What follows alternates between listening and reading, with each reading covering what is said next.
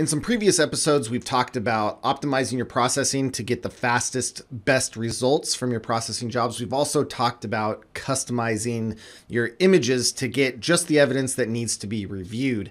Today, we're going to talk about optimizing your install to reduce the bottlenecks and make sure you're getting the most speed possible in this episode of FTK Feature Focus.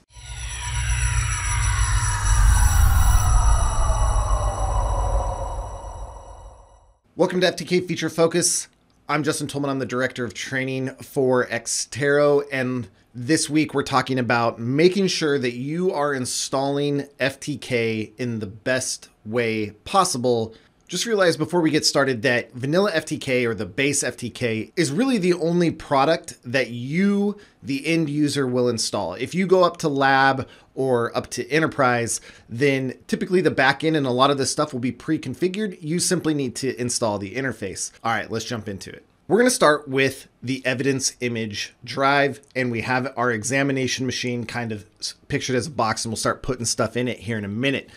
So when you image your evidence, you're going to put those images on a drive.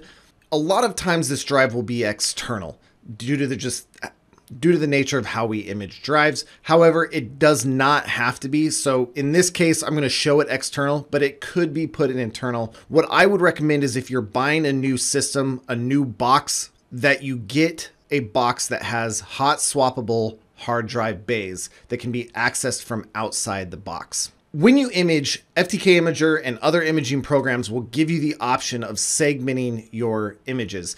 In fact, FTK allows you to determine the size of those segments as well. So the question is, should you segment? It just kind of depends on what you're doing. So one reason is you could be imaging to a FAT32 system. I wouldn't recommend that, but if you are, then you need to have a smaller segment size because you're limited to a 2 GB file size. The advantages of not segmenting when going to exFAT or NTFS drives while imaging is that it's easy to copy, easy to manage. You only have one file. When choosing a segment size though, you should look at how big your image is. If you are imaging a couple terabytes and you're setting the default of 1.5 gigabytes as the chunk size, you're going to get a lot of segments, and it is possible that FTK will not be able to successfully manage segments over a couple hundred segments. So adjust that segment size to keep it manageable. Okay, so how do we connect the evidence drive to our machine? Again, it could be an internal drive. That's totally cool. In fact, it's really good because you get good speeds. It's right there.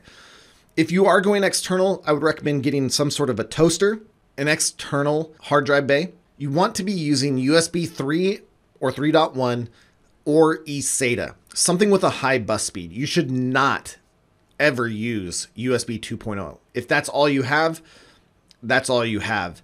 But just realize that at USB 2.0 speeds, I have them up here on the screen. You can see you are taking a massive speed hit, and it's just going to take a very long time. And this will be a massive bottleneck if your evidence is on a 2.0 hub. One thing to consider when using external as well is you want to adjust your device's power settings. First off, you do not want to have a turn off hard disk after a certain amount of time.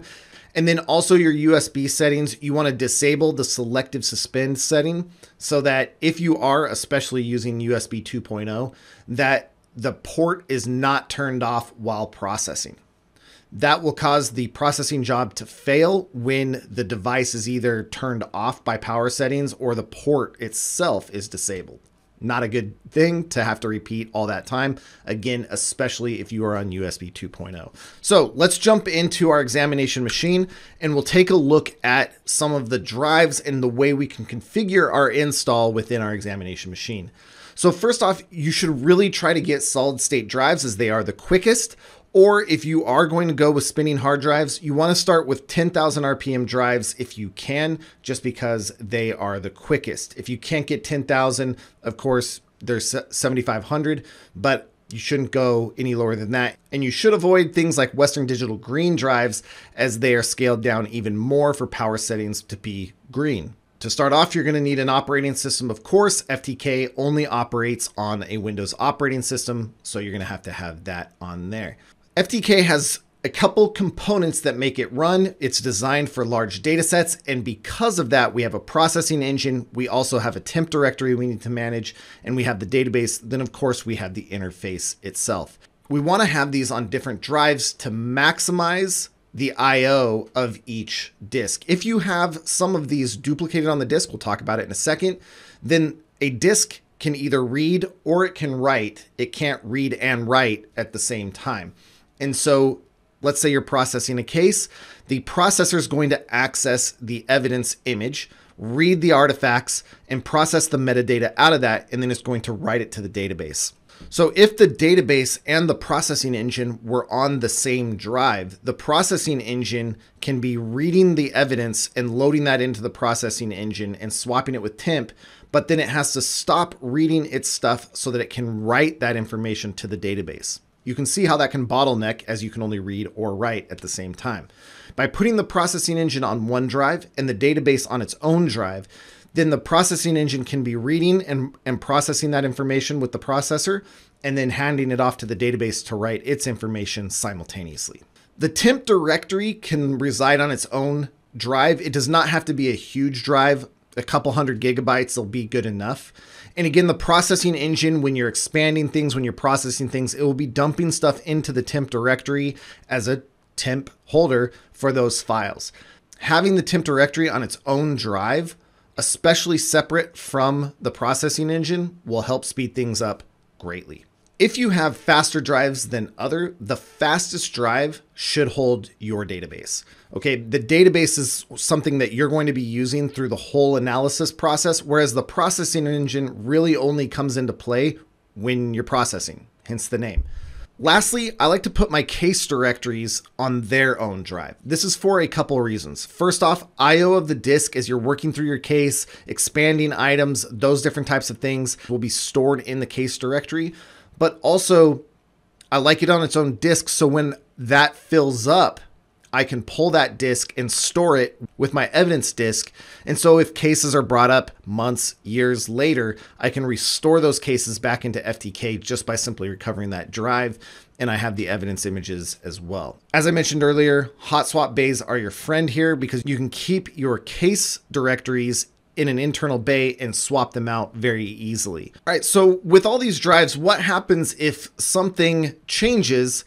Like you turn off the machine, you've plugged in more devices, and when you boot it up, the drive letters and the paths are no longer the same. That's okay. In FTK, you can configure where evidence locations are in the add, remove, or manage evidence window. You can see up here where the path, it points to the location of the image.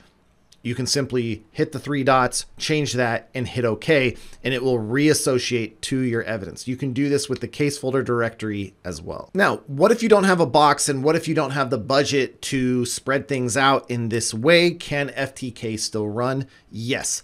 In fact, the basic installation option in FTK will actually dump all of the components on just the C drive by default. So invest in your storage speeds and your connections for your evidence images. It will save you time and thus saving money. You move through your backlog, and more cases solved means more people helped, and you're on your way. So hopefully this was some useful information on the install configuration of FTK. Thanks for watching. We'll see you next week.